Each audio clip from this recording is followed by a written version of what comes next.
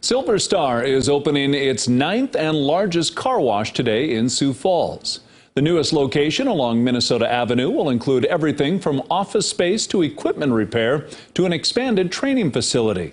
Over the next 2 weeks, a portion of proceeds from car wash sales will benefit Emily's Hope.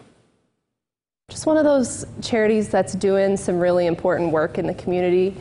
So the way that they're creating substance abuse education for the K-12 schools is something that they're going to focus this funding for, and that's really important, I think. Emily's Hope is developing drug and alcohol prevention education curriculum, which will be piloted in a local elementary school next fall.